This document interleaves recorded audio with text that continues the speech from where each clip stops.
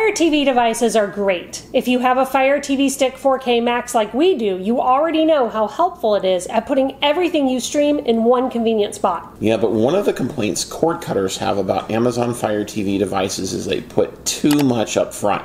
The home screen can feel cluttered and overloaded with Amazon-owned content. Thankfully, there are 3 simple settings you can adjust to make it easier to get to the apps you watch most.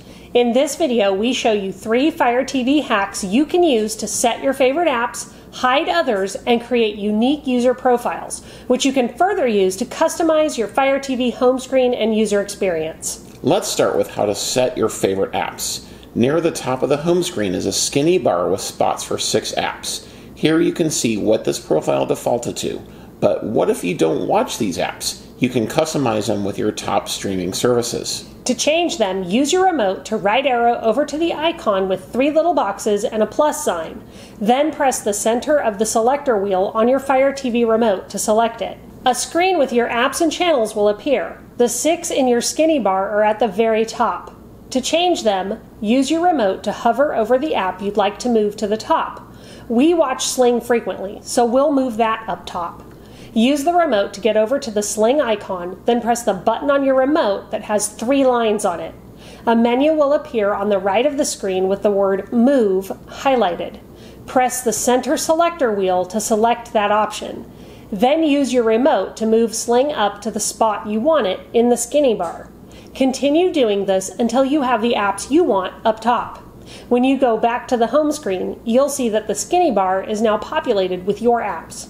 If you don't see an app you like on screen, click the App Library option to see all apps and add the ones you want to your home screen. Now let's look at a second Fire TV setting you can use to remove apps from your home screen. If you feel Fire TV is too cluttered and want something a little more streamlined, you'll appreciate this hack. Yeah, a streamlined home screen is something many people appreciate about Roku devices over Fire TV devices. But this trick can help improve your experience with Fire TV. And now you may have more than 6 streaming apps you use regularly. Since only 6 fit in the skinny bar, this can leave you hunting through the Fire TV home screen to find what you're looking for. Reduce that hunting by hiding apps from the home screen. On the home screen, you'll see a row called Your Apps and Channels. Scroll through that until you see an app you want to hide. Let's say I don't want Amazon News on my home screen. While selected, I press the button on the remote with the 3 lines on it, just to the right of the home button on the remote, and a menu will appear on screen. Scroll to the bottom of the menu until you see the option to Hide from Your Apps. Selecting that option will remove the app from your Fire TV home screen. Continue doing this until you have hidden all the apps you don't use. This will streamline the Apps and Channels row, making it easier and faster for you to get to the apps you watch most. There's one more way to customize your Fire TV experience to cover quickly, and that's using profiles. Many streaming apps allow you to create multiple user profiles within them. Doing so lets individual people within a household sharing an account create their own watch lists and histories tailored to what they like to watch. Amazon has made a way for you to do this with Fire TV. The benefit of doing this is that you can customize the skinny bar in your home screen to your preferences. Yeah, so the previous tips we just shared can be applied across profiles so that each profile has its own unique skinny bar, recently watched, and apps and channels row. This is a very easy way to get the most from your Fire TV device, and profiles are very easy to create. You can create up to 6 Fire TV profiles.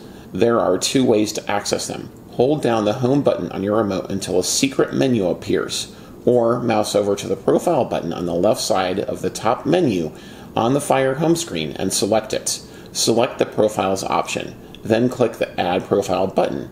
You can create a new profile or select one that may pre-populate from your connected Amazon accounts. You can choose to create an adult or kid profile with parental controls enabled.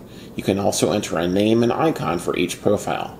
Amazon has some illustrations to choose from, but not as many as I've seen in other streaming apps. Still, it's nice to at least choose a different color to make it easier to see which profile is currently defaulted to within a Fire TV device. When you're done customizing the new profile, click the Add button. And that's it. As you can see, it's easy to customize your Fire TV experience. And this video is a great example of how we may not be getting all we can from our streaming devices. And before ditching a device for something more expensive or newer, it's helpful to explore settings to get as much as you can out of what you already have. Yeah, it's just one way you can stretch your streaming budget, something many streamers are dealing with right now. If you're looking for more ways to save on TV every month, watch our video on bundles you can make yourself for $20 or less per month. And if you haven't already, make sure you like, subscribe, and turn on notifications so you can get all our latest news and reviews when they drop. And if you want to stay up on the latest news of the streaming space each week, watch our live streams, which air on Fridays at noon Central. Thanks for watching, and we'll see you in our next video.